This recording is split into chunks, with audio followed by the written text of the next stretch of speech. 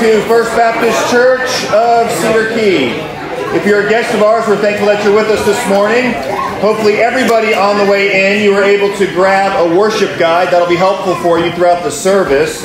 Also, guests, we do have a guest information packet, which can tell you a little bit more about who we are as a church and what we believe, so make sure you grab one of those from outside. Also want to point out that we have entered into, or about to enter into, Advent season. Advent means the coming or arriving. And so during this season, really starting December 1st, we start to look at the coming of Jesus, His first coming, look back at His first coming to prepare us for Christmas as we look forward to His second coming.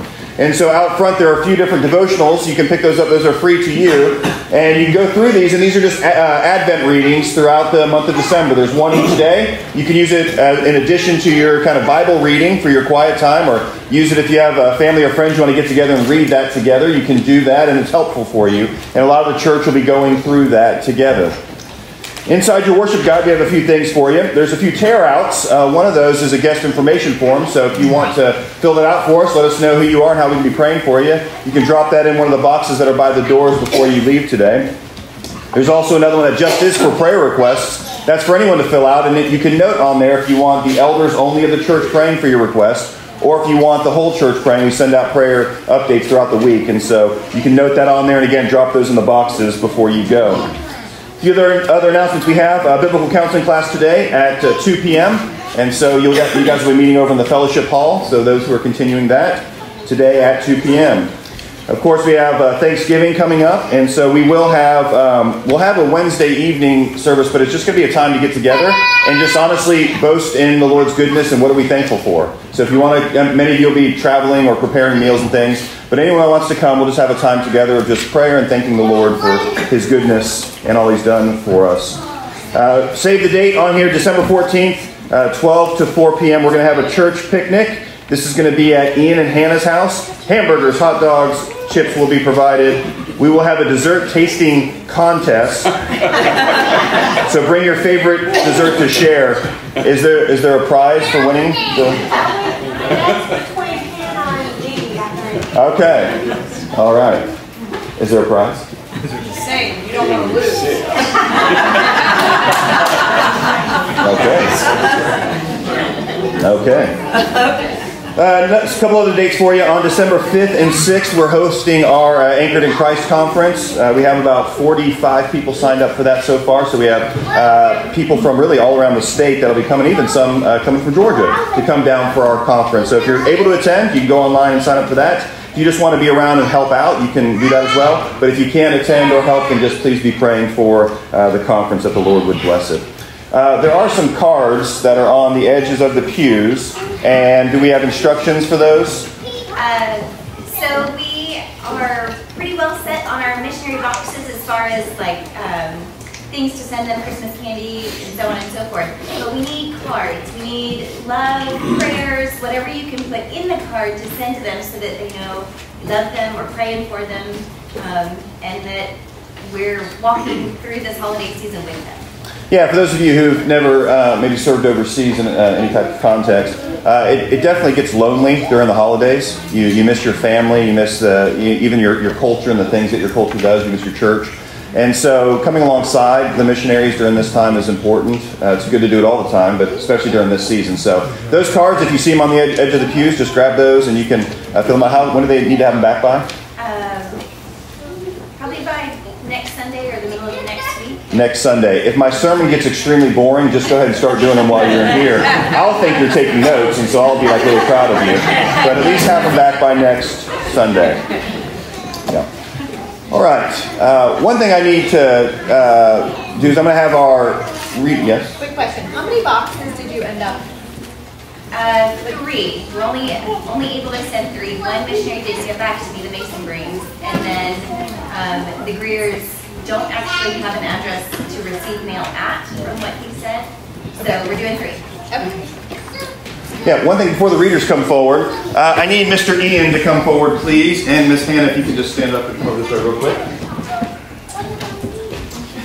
Last Sunday we were able to... Throw your kid down? No, he said what about me? Oh. Silas, you can come too.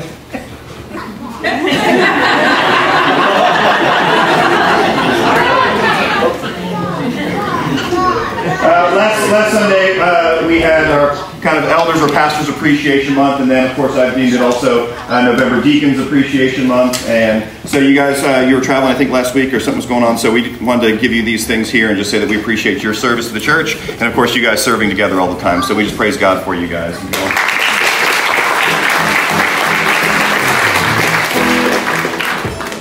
And while we're doing that, Miss Rosie, if you just come forward real quick. I know, I got you anyway. We're excited. I'm just going to give Miss Rosie this, Rosie Springer here. Our church was able to vote on her being added to our membership at our last members meeting. 100% yes vote. There was one that said no, but we didn't count his vote because he's a bonehead and not a Jeff. We're still saying 100% yes, so thank you. Welcome, sister. Normally we do that at the end of the service, but now that she's a member, she's already serving in the nursery, so she'll be gone during the service. So. All right, if I can have Jeff and Jared come forward. Jeff's going to be reading out of the Old Testament for you. Jared's going to be reading out of the New Testament and then praying for our service as we transition to the service now. So if you're able and willing, please stand in honor of God's Word being read publicly. Good morning. I'll be reading out of Psalm 23. The Lord is my shepherd, I shall not want. He makes me lie down in green pastures. He leads me beside still waters. He restores my soul. He leads me in paths of righteousness for his name's sake. Even though I walk through the valley of the shadow of death, I will fear no evil, for you are with me. Your rod and your staff, they comfort me. You prepare a table before me in the presence of my enemies. You anoint my head with oil. My cup overflows. Surely goodness and mercy shall follow me all the days of my life, and I shall dwell in the house of the Lord forever. Titus 3, 1-7, be ready for every good work. Remind them to be submissive to rulers and authorities, to be obedient, to be ready for every good work, to speak evil of no one, to avoid quarreling, to be gentle, and to show perfect courtesy toward all people. For we ourselves were once foolish, disobedient, led astray, slaves to various passions and pleasures, passing our days in malice and envy, hated by others, and hating one another. But when the goodness and loving kindness of God our Savior appeared, he saved us not because of works done by us in righteousness, but according to his own mercy, by the washing of regeneration and renewal of the Holy Spirit, whom he poured out on us richly through Jesus Christ our Savior, so that being justified by his grace, we might become heirs according to the hope of eternal life. Let's pray. Father, thank you so much for bringing us here today. Thank you for the freedom that we have in this country to worship you freely. I thank you for everyone here. I pray for anyone here that does not know the goodness of your mercy and your grace, that they would just feel you today, that you would reach into their hearts, and that we would welcome them as a congregation. I pray for Billy as he brings the word. I pray for our worship team as they lead us in worship. And Father, I just pray that all of this would bring you glory today. In Jesus' name I pray. Amen. Amen. Amen. Amen. Let's begin singing this morning with Have Faith in God. Let's sing.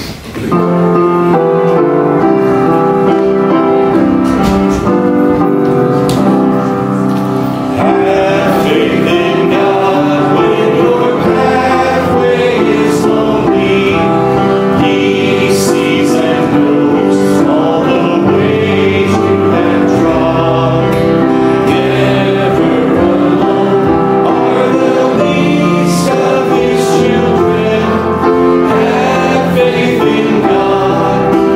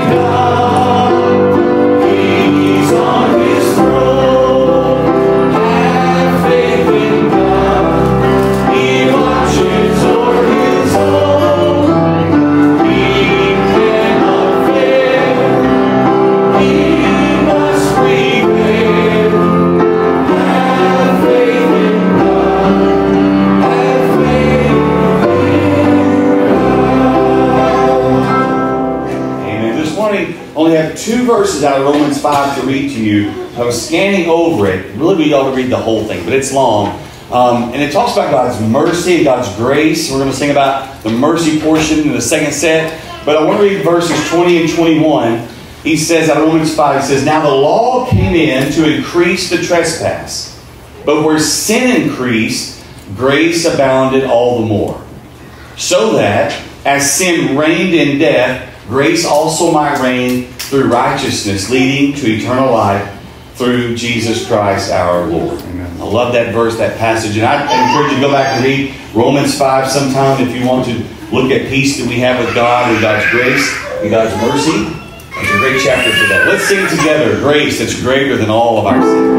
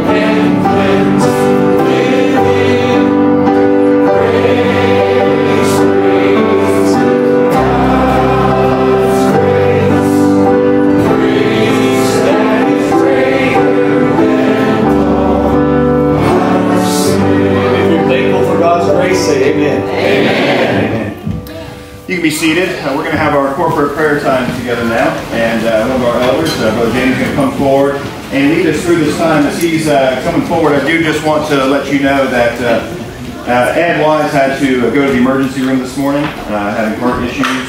They say he's an AFib, and I got a text from Dee Dee saying that they are going to go ahead and admit him as well. And so be praying for them, of course. And then many of you know Ms. Nancy Henry. She did lose her daughter just 2 days ago now. So just be praying for them as well. And Jamie will have a few other things for us. Go ahead, brother. Good morning, church. This morning we're going to, for our scripture reading, is going to be found out of Psalm 122, a psalm of ascent. I'm going to read the first 4 verses. It says, "I rejoiced with those who said to me, 'Let us go to the house of the Lord.' Our feet were standing within your gates, Jerusalem. Jerusalem, built as a city should be, solidly united, where the tribes, the Lord's tribes, go up and give thanks to the name of the Lord." We've got a lot to be thankful for and a lot to pray for. One of the things we like to do as a church is any of our visitors that would like to mention the name of their home church, we like to always pray for you and your church. So do we have any visitors this morning would like to share with us the name of their church. Looks like all home folks today. That's a good thing. On the screen you'll see we pray for a lot of churches throughout the region. Grace Christian Church, Cornerstone Church. There's several will be scrolling across the screen there. We pray for these churches every week. Some are local, some are international. And we always want to pray for our missionaries around the world. Ones we pray for here, but all missionaries, because they're doing a very tough job. And always want to be mindful of that. And we have an unreached people group on the screen. I'll see if I can get this. Mandian in Australia. Always want to be praying for all unreached, but this is our group. And we don't just pray for this group today. We pray for these groups throughout the week. And as we go to the Lord in prayer, we always want to pray for the unreached and for the gospel to go forward. So what we do during our prayer time is we like to pray silently, as Pastor Billy mentioned, Mr. Ed, and anybody who's sick or suffering. We have a lot of people traveling. We'll pray silently for those, and after we've done that for a few moments, then I'll close us. So let's pray silently.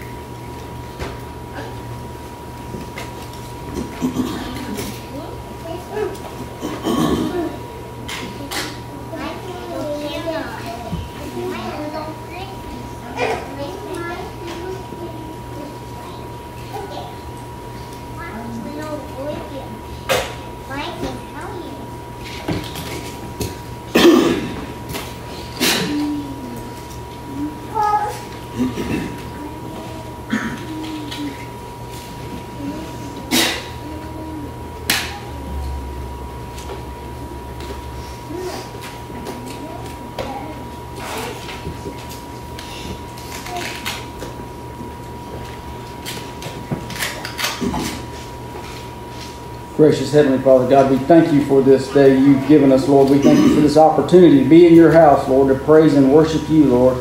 Lord, we lift up the missionaries around the world, Lord. We pray that you be with them, Lord, during this time of difficulty, when holidays and things, when they're away from families, Lord. We just pray that you would give them the strength to continue, Lord, to reach the unreached with the good news of the gospel, Lord. Lord, we pray that the gospel would go forward in our community, Lord. Lord, we lift up those who are dealing with sickness and suffering, Lord, especially now Mr. Ed. Lord, we pray that you be with him, be with Miss Dee Dee as well, Lord. Be with Miss Nancy Henry with the loss of her daughter, Lord, and we just pray for peace and comfort. And Lord, we just pray for all those who are sick and suffering, Lord, and those who may have lost a loved one, Lord. We just pray that you would give them comfort, Lord, help them to suffer well through this. Lord, we pray for those who are traveling, and Lord, we just pray for safe travels for them. God, we thank you for this time that we can gather together and praise and worship you. We pray that it would be glorifying and honoring you, Lord. We now ask that you remove distractions. Help us to be focused on you, Lord. Be with Pastor Billy as he brings the message. Lord, we just pray that you would give us ears to hear and, Lord, feet to apply it and apply it to our lives, Lord, and take what we hear from here, Lord, to our community so that we can be lights in this community for you. God, we love you more than anything because you first loved us, and pray these things in Jesus' name. Amen. Would you stand with us as we continue to sing?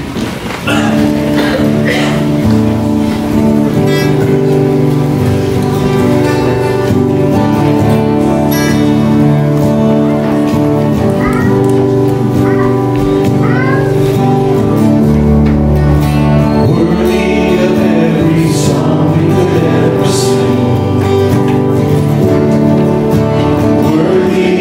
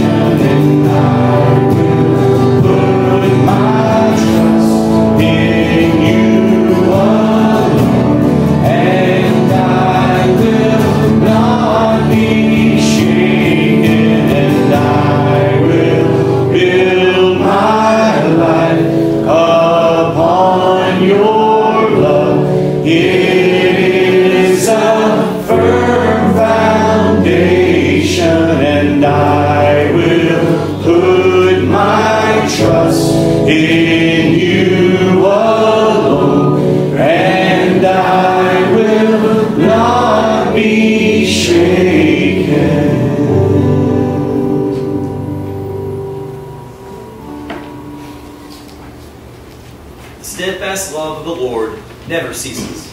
His mercies never come to an end. They are new every morning. Great is your faithfulness. Simple enough, isn't it? The steadfast love of the Lord never ceases. Great is your faithfulness to us. Let's sing His mercy is more. Praise the Lord. His mercy is more. Stronger than darkness, new every morn. Our sins, they are many. His mercy is more.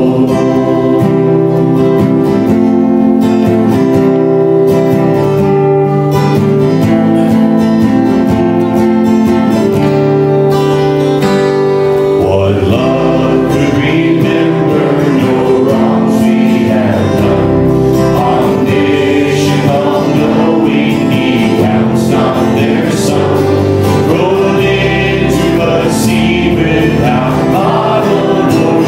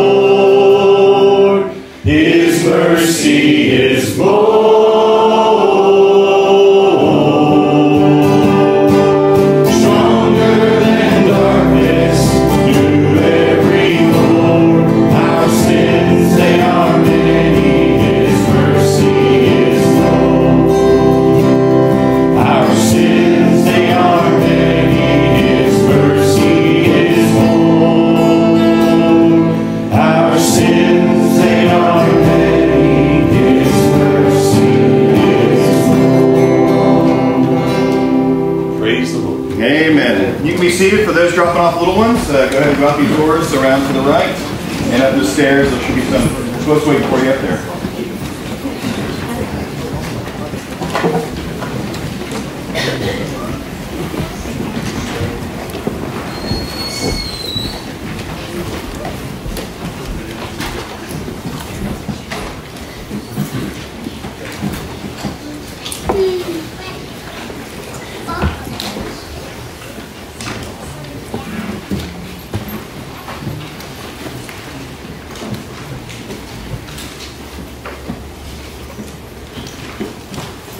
Let me invite you to take your copy of God's holy, inerrant, inspired, and living word and turn to 2 Samuel chapter 24. 2 Samuel chapter 24. If you do not have a Bible with you today, there should be some pew Bibles in front of you or near you. It should be around page 277 in the pew Bibles. 2 Samuel chapter 24.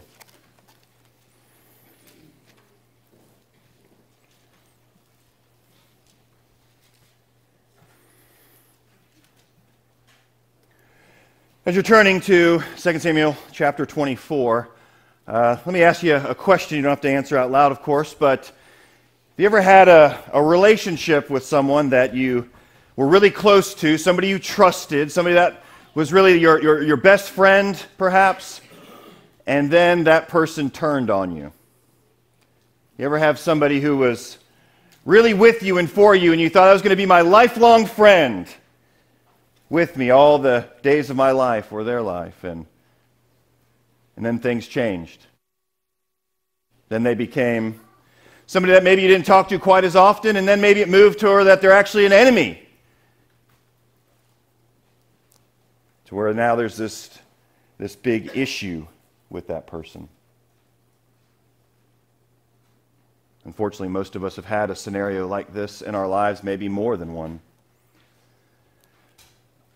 And I can think about my own life and sometimes how those situations have happened, and I can certainly be sad about that and wish that at times it was different. But I can also say this, that when you do find the true friend that stays with you, it makes it that much more sweeter because you know what it's like to get burned. You know what it's like to be let down. You know what it's like to be hurt. And so when you have that other person, oh man, just shows you how remarkable that is. And so even though that was, at least in my life, very difficult at different times, I wouldn't trade it. I wouldn't trade it because of what comes out of it. As we're wrapping up 2 Samuel chapter 24, there's going to be some ideas here that are a little challenging, actually. If you have read this week, read ahead at all, you know that we might have some challenging conversations today about this text.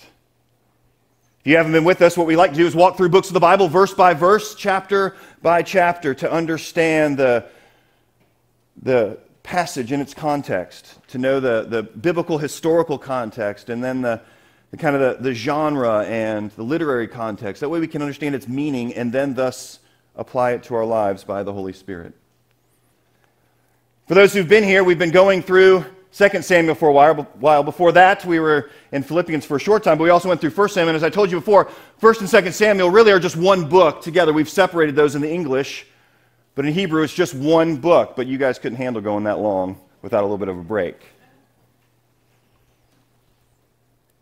And as we're coming to the end of 1 and 2 Samuel together, we're going to see how this thing ends. It's actually not going to be the end of David's life, but the end of what the author of 2 Samuel wanted us to see. I told you guys before that these last few chapters of 2 Samuel are not chronological with the rest of the book. It's more of a literary tool that the author has done. Chapter 21, it had a topic, which was kind of Saul's sin by breaking a covenant, and then David came and made it right.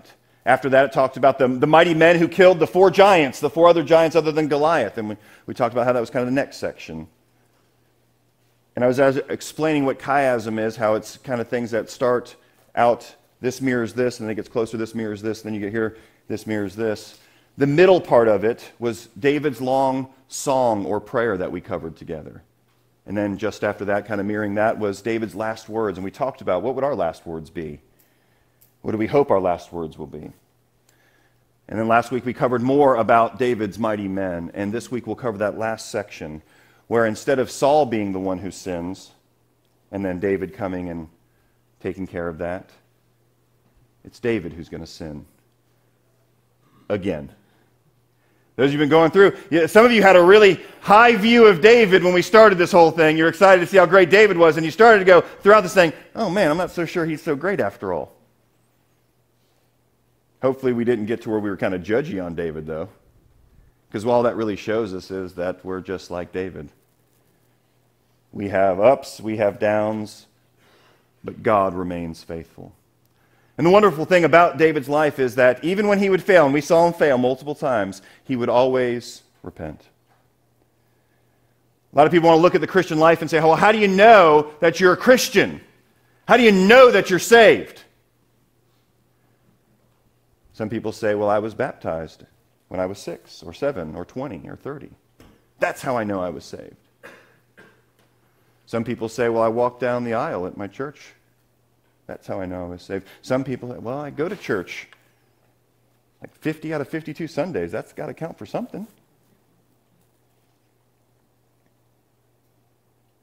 The truth of the matter is, in the Bible, the exhortation to those is look at your life. And when you sin, does the Holy Spirit convict you? And do you repent and keep following? That idea sometimes of once saved, always saved, that can get us into a mindset that, well, once I said a prayer, I'm good. I think it's Pastor J.D. Greer, but once saved, forever following. Forever following doesn't mean you don't fall, but do you get back up? And I love that about David. I love that about David. And we're going to see the same thing. The book's going to end with the same thing happening, which shouldn't surprise us. Some of you remember, as we were finishing up the sermon last week, we were going through all these mighty men that David had. And in verse 39 of chapter 23, Uriah the Hittite was mentioned, the last one mentioned. For those who've been following along, we were kind of like, ooh, that was a bit of a surprise. All these great warriors, these great things, and then Uriah is brought up again. It's kind of like that scenario in your life where you've had that low season, and you get around other people, and all they want to talk about is your low season. You ever have that? Where you have that kind of down point, like, oh yeah, you remember when 15 years ago you did that? And you're like, oh man, it's always great to hang out with you. Thanks for bringing it up again. It's kind of how it felt. Like, all right, David's doing well. Look at all these mighty men, this and that. And then Uriah is brought up again. Showing us again that David isn't the king we're looking for. He's not perfect. We're looking from the one that's going to come from his line, who is perfect. Of course, David committed adultery with Uriah's wife, and that's why that's mentioned. But what that also does is textually, it gives us a little bit of a hint that, guess what, more difficulties are coming into chapter 24. Follow along with me as I begin to read the text, and we'll work through it and see what the Lord has for us today. 2 Samuel chapter 24, beginning verse 1. Again, the anger of the Lord was kindled against Israel. Oh boy, here we go again. The Lord is angry with Israel. Part of the question you go right away is, well, why? Why is the Lord angry with Israel here? And guess what? The text does not tell us. The again part probably links back to chapter 21, when the Lord was angry with all of Israel because of what Saul did, maybe. But we don't know why he is angry. His anger is kindled against Israel. Now watch what happens. So he's upset with them. So look what he does. Look what the Lord does. Look. And he incited David against them, saying, go number Israel and Judah. The Lord's angry with them. He's angry with Israel over something. We don't know what they did. And so the Lord incited David against them by saying, go and number them. Go and count. Well, that doesn't seem like a really bad thing, right? If you're really upset with somebody, you know what? I'm mad at Joni. Justin, I want you to go count people. So, Lord, what? I don't understand.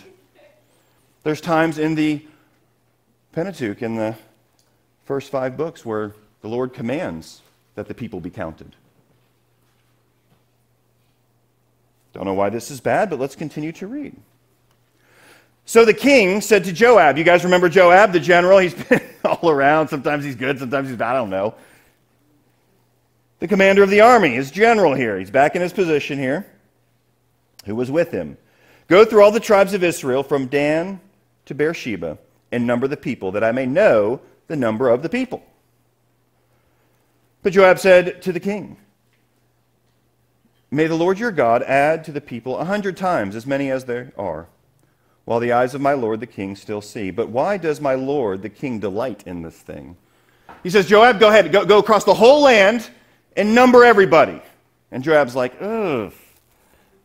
King, I hope that many, many more come under your reign, and we have more and more people, but why do you want me to do this? Why do you want this done? Kind of strange. Joab, what are you getting at here? But the king's word, verse 4, prevailed against Joab and the commanders of the army. So Joab and the commanders of the army went out from the presence of the king to number the people of Israel. They crossed the Jordan and began from Aroer, and from the city that is in the middle of the valley, toward Gad, and on to Jazer. Then they came to Gilead, and to Kadesh, and in the land of the Hittites. And they came to Dan, and from Dan they went around to Sidon, and came to the fortress of Tyre, and to all the cities of the Hivites and the Canaanites. And they went out to the Negeb of Judah at Beersheba. So when they had gone through all the land, they came to Jerusalem at the end of 9 months and 20 days. We see that they went everywhere. As it's naming those places, if you were going to map, you'd see how they kind of made their way around. They got everywhere, and they were numbering as they were supposed to do. 9 months, 20 days, and Joab gave the sum of the numbering of the people to the king. In Israel there were 800,000 valiant men who drew the sword, and the men of Judah were 500,000. Doesn't seem like much of a punishment. Not a big deal. The Lord was upset with Israel, so he incites David. David, go and count people. We've even had counting done before. It doesn't make much sense until you get to verse 10. Look what happens, guys.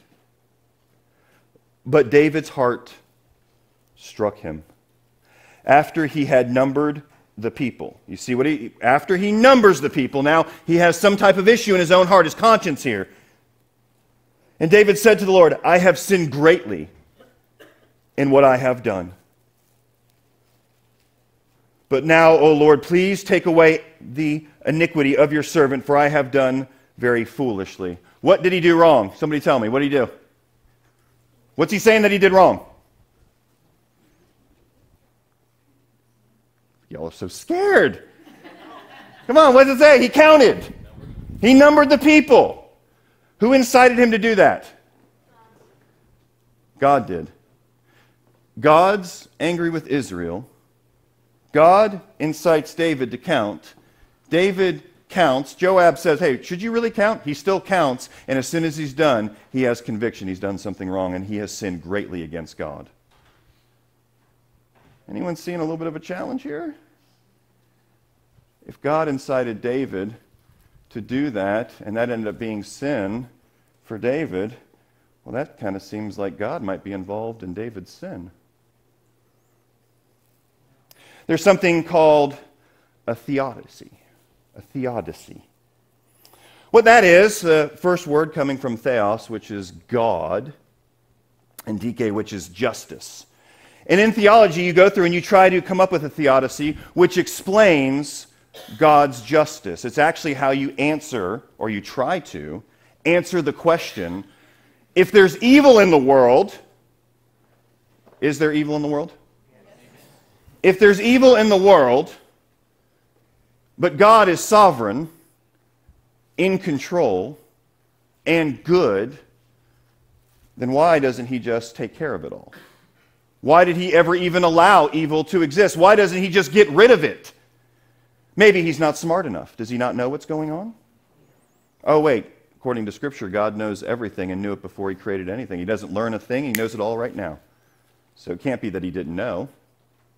Maybe he knows, but he's just not powerful enough to do anything about it. Does that seem like something the Scriptures would teach us? That's not it either.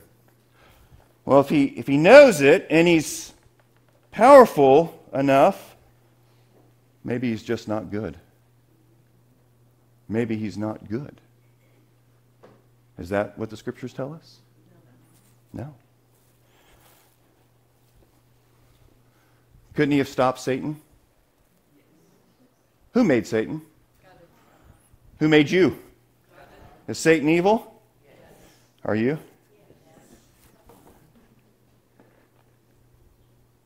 You see the difficulty? A little bit of tension here. What makes it even more interesting is, keep your finger here, flip over to 1 Chronicles chapter 21. Just, some of you are like, where? Just go to the right a little bit. Chronicles, 1 Chronicles chapter 21. The book of Chronicles gives a bunch of details about the history of Israel as well, and you see a lot about David's life there as well. 1 Chronicles chapter 21, talking about this same instance, the census. Listen to what this says. 1 Chronicles chapter 21, beginning in verse 1. Then Satan stood against Israel and incited David to number Israel. So David said to Joab and to the commanders of the army, go number Israel from Beersheba to Dan and bring me a report that I may know their number. It goes on to talk about the same thing. Problem. Who's doing the inciting in 1 Chronicles? Who's doing the inciting in 2 Samuel? Is anyone uncomfortable yet? Satan is bad. Sin is bad. Death is bad. And what's interesting is because the Lord has ordained this universe, this world, our lives, even what is bad, he uses for good. Does anyone remember that in Joseph's story? When his brothers had turned on him and sold him into slavery, and the Lord worked and raised him up, and there were some bad things happening there, and the Lord was in control of all of it. He's over every bit of it. And what's interesting is the Lord uses that, their actual moral choices that are evil, that the Lord has basically in consideration and in working with to bring out the good.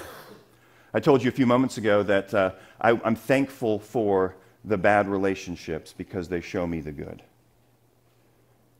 You know how you know what hot water is? Because you know what cold water is. You know how you know what light is? Because you know what dark is. If I were to ask you this, what's your favorite attribute about God? Right? You don't have to answer, but if you're thinking about it, and you were thinking about, man, when I hear or think about this part of how God is, my heart just bursts with worship. For some of you, you might say, oh, when I think about how powerful God is, man, I just burst in worship. Maybe you would say that. Maybe for some of you, you would say, oh, man, when I think about the fact that God knows everything, man, I just burst out in worship. I just love that. Maybe. For some of you, and I would argue maybe most of you, I think you're more like me. When I think about the love and the mercy and the graciousness of God, I can't help but praise him. Here's the challenging part. If there's no sin, if there's no Satan, if there's no death, if there's no pain, there's none of that, those attributes of God, his graciousness, his mercy, and his love are things that we would never know about him. It's only in the backdrop of that that we see the glory of our Lord and more of his character. And so even though Satan is involved, and he's evil, and we're evil, all under God's hidden will, he is working in such a way that it doesn't change the fact that he's good. and that we make moral decisions that are sin. Somehow he's able to work all that together to show us his glory. And I think what you see is the writer of Chronicles is telling us, how did that happen with David? How did ultimately the Lord move David? And he ended up being tempted, but the Lord himself will not tempt, does it, right? James tells us he cannot be tempted and he will not tempt. But the devil does come and incites David. And David responds with being tempted in sin. Martin Luther talks about the devil. You know what he says? It's interesting. He says, yeah, he's the devil. He's even God's devil. What does that mean? It means he's a pawn. Some of us have an idea that like Satan is up there with Jesus. And I'll tell you what, if any of you ever share that stupid meme on Facebook where Jesus and Satan are arm wrestling, I'm going to slap you. Are you kidding me? Do you think that's how it goes? Jesus, all-powerful, who holds all things together, is arm wrestling Satan? No. Think about the book of Job. What does Job have to do, or what does Satan have to do, rather, if he wants to go and test Job? What does he have to do? He has to go to God and ask permission. He's even God's devil. God, even when you're being tempted, God will allow it to a point and he'll stop it. You're suffering, God will allow it to a point, and then he stops it. He's in control of everything, which should give you great rest. As long as you remember, he knows everything. He's all-powerful, and he's all good. A lot of times when things happen, we want to put God on trial. Who are we? Were we there when the mountains were formed? Were we there when everything was created? No, we weren't. We need eyes of faith to help us. What's going on here is remarkable. The Lord is angry against Israel for what they've done. He's going to bring his wrath, his judgment upon them again. He's going to do it by allowing Satan to come and tempt David, who's going to freely choose to sin. But he does something that seems to be okay. He counts. But there's something wrong, apparently, with it. What does he do when he counts? That's the problem. We don't know exactly, but I can give you a few things that it might be. See, when you did take a count in the Old Testament, when you were to go number everybody, you also were supposed to do sacrifices. Maybe that wasn't done. Or maybe, even worse, when David wants the count, it's because he wants to see how great of a king he is. Or maybe even worse,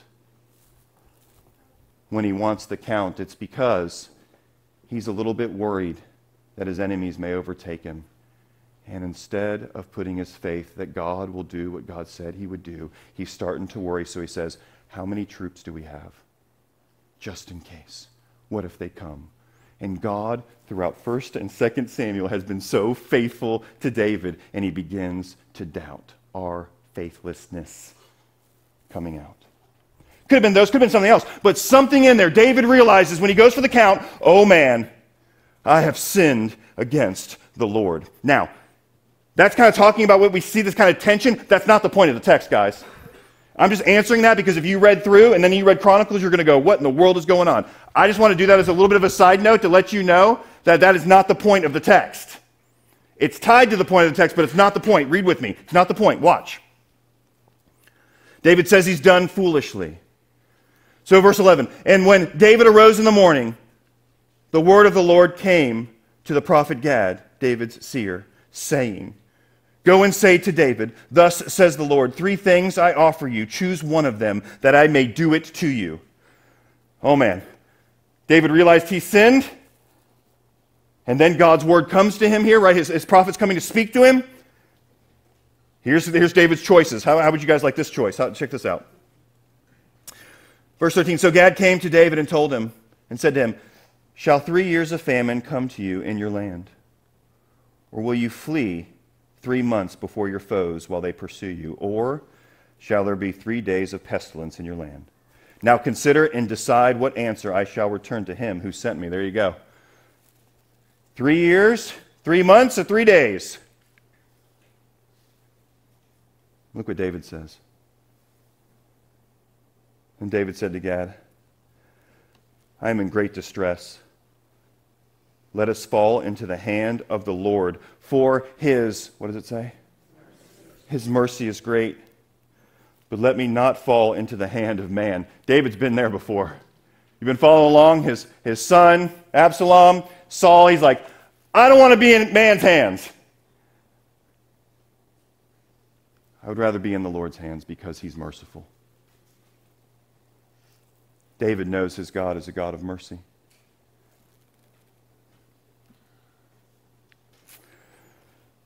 So he doesn't choose the second one.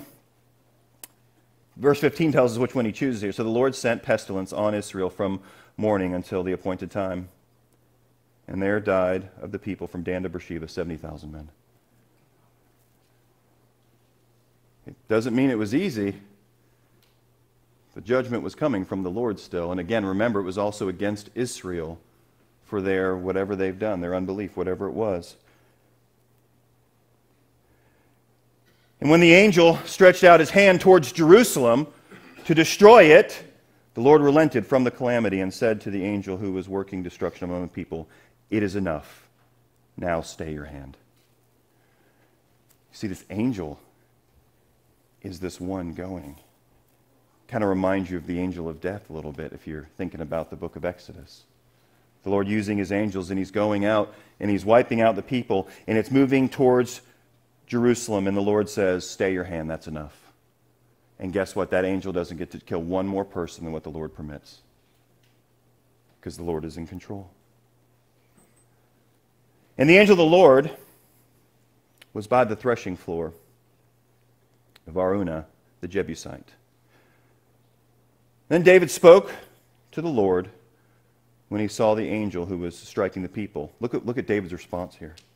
And said, behold, I have sinned. He's saying it again. I've sinned. It's me. I have done wickedly. But these sheep, what have they done?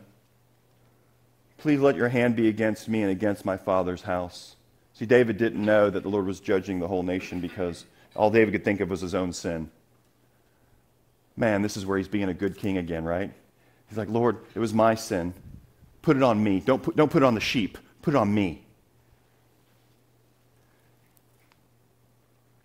Verse 18, and Gad came that day to David and said to him, go up, raise an altar to the Lord on the threshing floor of Araunah the Jebusite.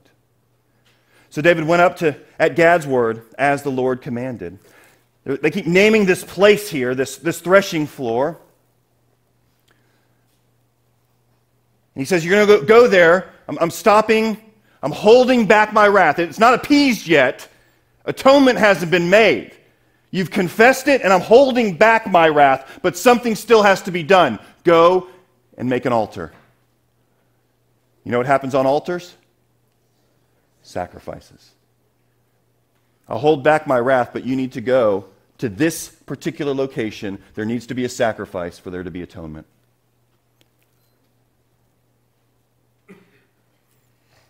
So David went up at Gad's word as the Lord commanded. And when Araunah looked down, he saw the king and his servants coming on toward him. This is a higher place. It's up on a hill here. And Araunah went out and paid homage to the king with his face to the ground. And Araunah said, why has my lord the king come to his servant? David says, to buy the threshing floor from you in order to build an altar to the Lord, that the plague may be averted from the people. And Araunah said to David, let my lord the king take and offer up what seems good to him. Here are the oxen for the burnt offering and the threshing sledges and the yokes of the oxen for the wood. All this, O king, Araunah gives to the king. And Araunah said to the king, may the Lord your God accept you. May your sacrifice, here, just take whatever you need, king. Just do it. And may God accept your sacrifice. May he accept you. But the king said to Araunah, no, but I will buy it from you for a price. I will not offer burnt offerings to the Lord my God that cost me nothing. So David bought the threshing floor and the oxen for 50 shekels of silver. Side note here, friends. You want to serve the Lord? You want to follow him? It's going to cost you something. And right now, if it's not costing you anything, your life looks exactly the same, that's a problem. It's a red flag. if I can look at your life and I can look at an unbeliever's life, and the only difference is you show up maybe an hour or two during the week, and that's pretty much it. You decide this is your hobby than something else. Your life isn't costing anything to follow him. There's a problem. David gets that. He's like, I'm not doing something this important. I'm not going to build an altar to the Lord when you're just going to give it to me. I'm paying for it because it costs something. And David built there an altar to the Lord and offered burnt offerings and peace offerings. So the Lord responded to the plea for the land, and the plague was averted from Israel. He held back his wrath until the altar was built, the sacrifice is done, and now the Lord removes his hand completely. God's wrath has been appeased, atonement is done, and that's the end of 2 Samuel. David messed up again. God was faithful to David. David repented and he sacrificed to the Lord.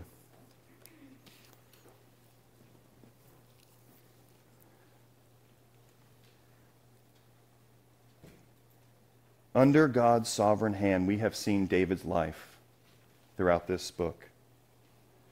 We've seen him be raised up, we've seen him on the run, we've seen him brought down low, and we've seen God be faithful to him over and over and over again.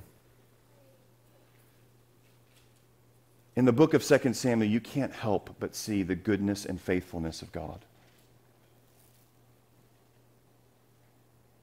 You can't help but see that it is God who has to be the Savior over and over and over again. You see shadows of the true King when you watch David. There's times he does well and there's times he doesn't. But you see shadows of the King, the one that's coming, the one from 2 Samuel 7, the promised one. But what I love about how this thing ends is the location. It was kind of getting specific over and over and over again about where this was going to happen, right? The angel's coming towards Jerusalem. He's going to wipe everything out. People are dying. And the Lord says, stop right there. That's far enough. Now, David, go up there and build an altar. Why there? Number one, do you all know the story of Abraham and Isaac? Yeah, that's pretty much the location where that was. Abraham was going to kill his son. He was tested by the Lord to kill his son Isaac. The promised one, right? Is supposed to come from his line. He's going to bless all the nations. This is his only kid. How's that going to work? Abraham goes up on the hill to this location, and he's there. He's about to kill the animal, or about to kill his son, and then the Lord says, whoa, stop. The Lord's going to provide the sacrifice. That's what he told his son. He looks over, says, right there, take that animal, sacrifice it. Pointing to that the Lord will provide the sacrifice that's needed for all of us. That same spot, now David's there. And David, God's wrath is coming, and David makes a sacrifice right there. And the Lord's wrath is appeased. When you go a little further, David just bought that land. Remember what David really wanted to do for the Lord? There was one thing David really wanted to do for the Lord. I want to build you a house. The Lord says, that's not for you to do. No. Someone else is going to get to build a house, but I'm going to build for you, David, a house, a line, someone who's going to come.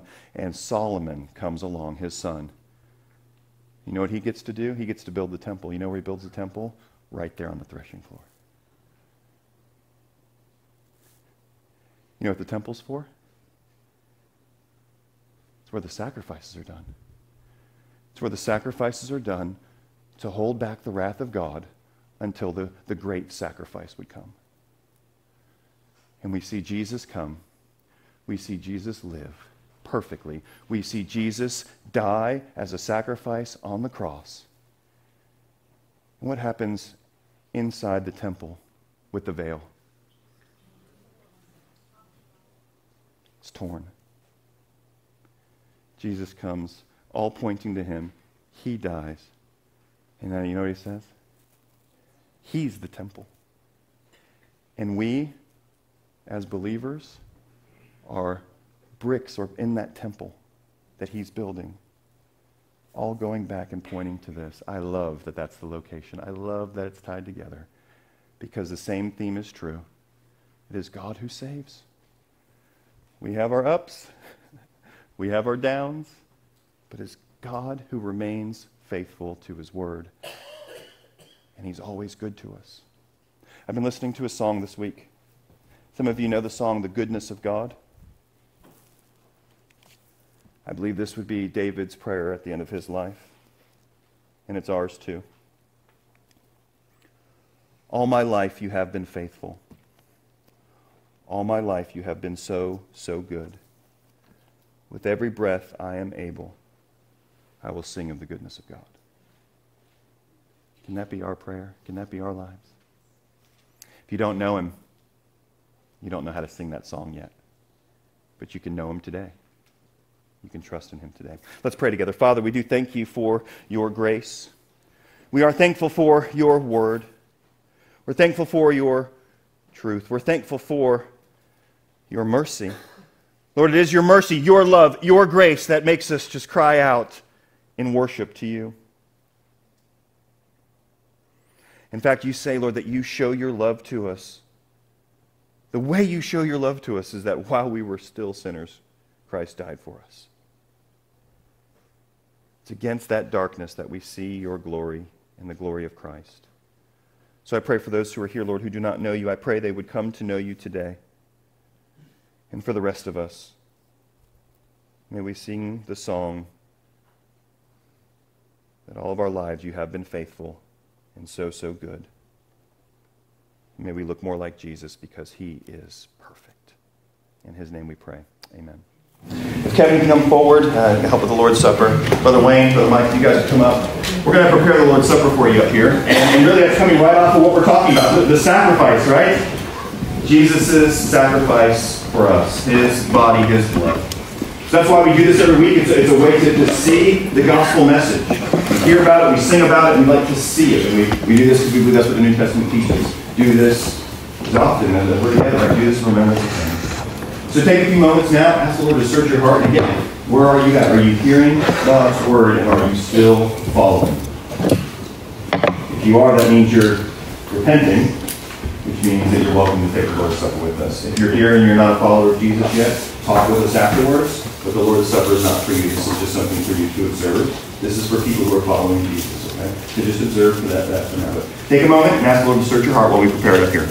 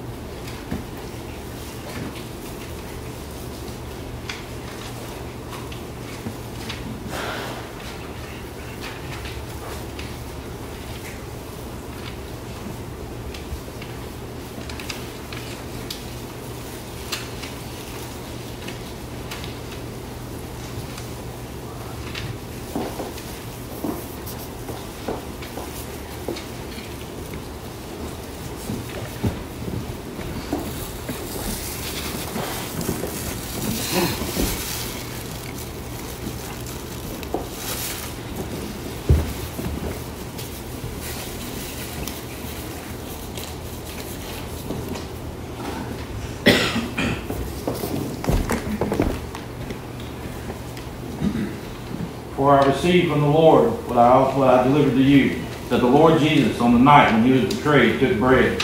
And when he had given thanks, he broke it and said, "This is my body, which is for you. Do this in remembrance of me." In the same way also he took the cup after supper, saying, "This is the cup, the new covenant in my blood. Do this as often as you drink it in remembrance of me. For as often as you eat this bread and drink this cup, you proclaim the Lord's death until he comes." We'll start in the wings. We'll do what we've been doing the last few weeks. We'll come forward, take the bread and the cup, and go back to your seat, and then we'll all take it together at the same time. If you're not able to come forward, don't worry. We can bring it to you after everybody else is gone. Likewise, if you need a gluten-free option, just let us know when you come up. We can do that too, okay? We'll start over here in the wings. And then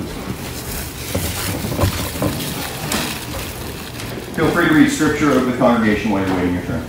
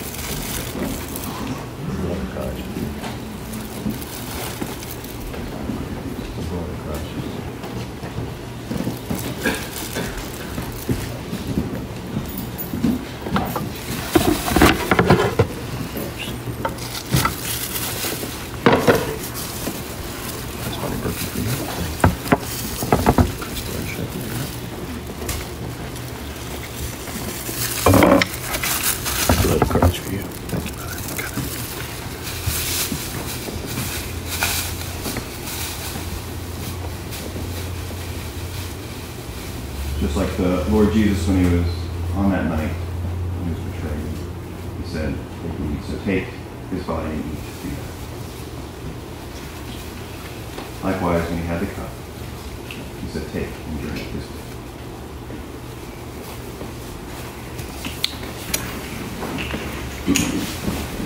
To that, all God's people say, Amen. Let's stand and sing together. Sing the chorus up to this, mercy is more. Praise the Lord, his mercy is more.